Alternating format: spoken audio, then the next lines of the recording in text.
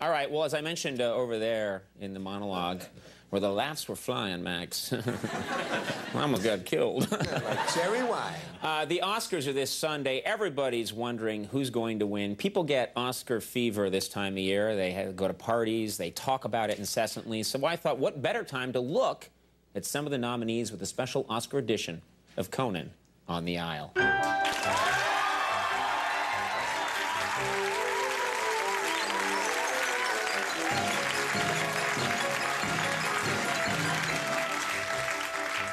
All right, folks, our first nominee is Girl with a Pearl Earring.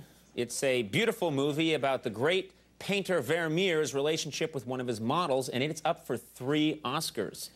Now, obviously, the film's producers weren't able to use real Vermeer paintings. They weren't available, but I'm afraid the solution they came up with wasn't that great. They went a different way. Take a look at a clip. I thought this hurt the movie. You'll see what I'm talking about. She'll find out.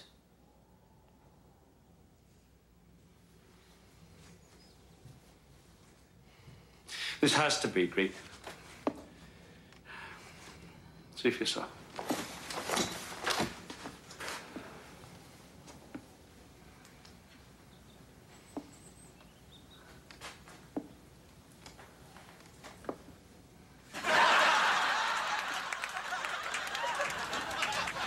He looked inside me.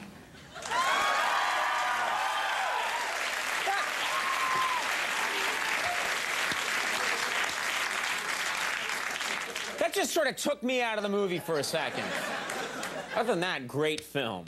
Great film. All right. I gotta get me that painting. Our next nominee is Seabiscuit. The true-life horse racing epic is up for 7 Oscars, including Best Picture. I gotta admit, I really love this film.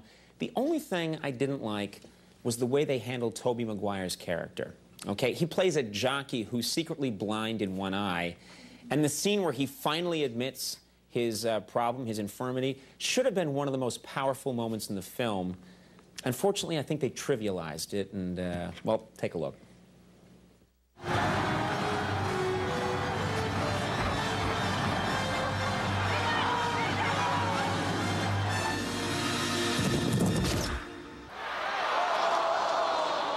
Not my fault, not this time. I told you, look out for Rosemont. I thought I had it. You stopped riding. I couldn't see him. What the hell are you talking about? He was flying up your tail. Yeah, well, I can't What? see out there.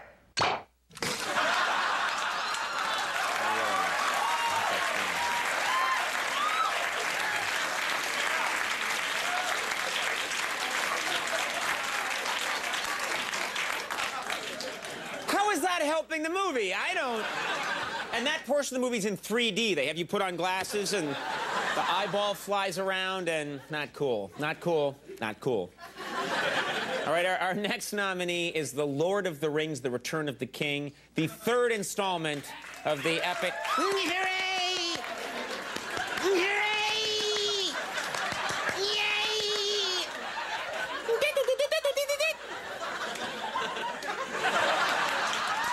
I'm such a bastard. All right. The 3rd installment of the epic trilogy. People are happy. Why? Why do I hurt them? Nominated for 11 Oscars, including Best Picture, but it's also up for Best Score. Now, I saw the movie. I really loved the film. I enjoyed it. But I have to say, I didn't think the score was that great. Some of the music in the film seemed just a little out of place and sort of fought the action. I'll show you what I'm talking about. How far is Minas Tirith? 3 days' ride, as the Nazgul flies. Here, something for the road. We'll see each other soon. Won't we? I don't know. I don't know what's going to happen. Mary. Run, Shadow Fax. Show us the meaning of haste. Mary!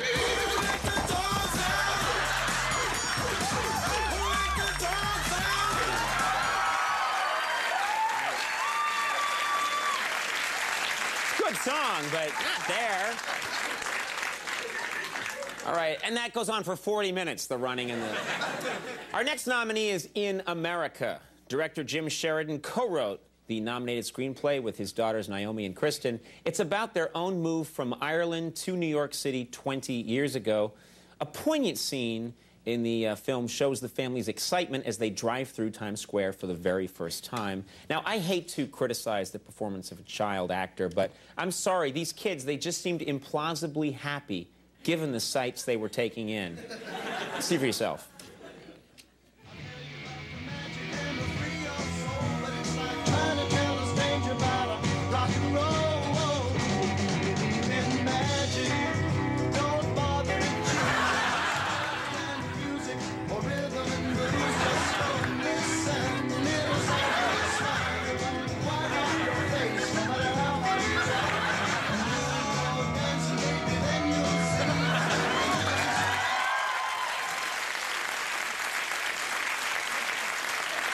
I'm not buying it. All right, our next nominee is House of Sand and Fog. The powerful drama picked up 3 nominations, including a Best Actor nod for Ben Kingsley. Now, usually, if an actor wins, he thanks his co-stars for their support. But I got to tell you something. If Kingsley wins, I'd be curious to see if he thanks anybody. Because his castmates, they seem to be less than helpful at times. They're really not helping him out in this movie. Check out these scenes. You'll see what I'm talking about. You can't expect to just move in here and make money off of this. This is my house. I lived here, and you stole this house from me, you son of a...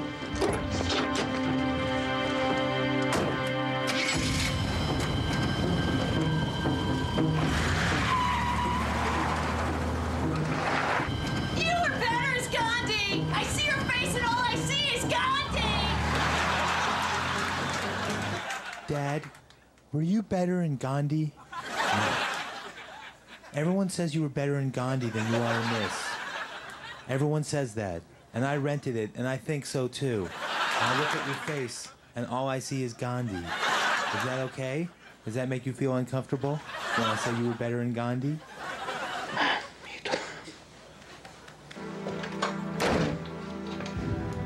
You're used to getting Oscars, aren't you, Mr. Kingsley? What was that movie you won an Oscar for? About the Indian guy who didn't eat much? Remember that guy? Gandhi.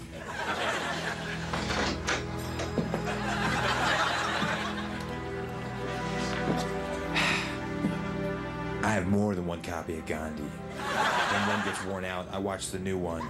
And you're always great in it. Better than you're ever gonna be in this. I suggest you start acting like Gandhi so I don't have to.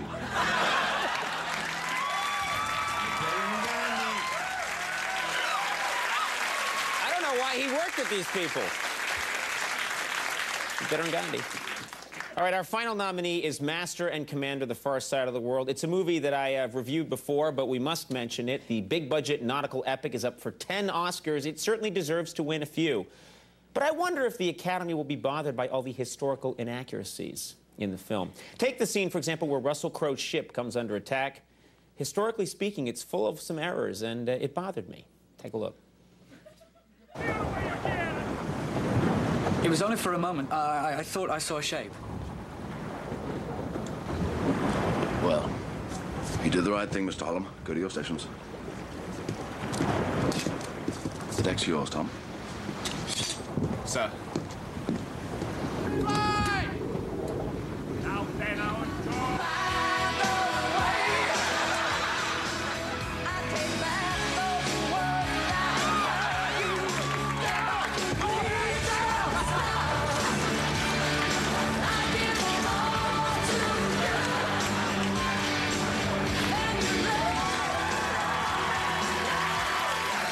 The power of a thong. It's pretty incredible. All right, we'll take a break. You got to stick around tonight. Great show. When we come back, Barbara Walters is here.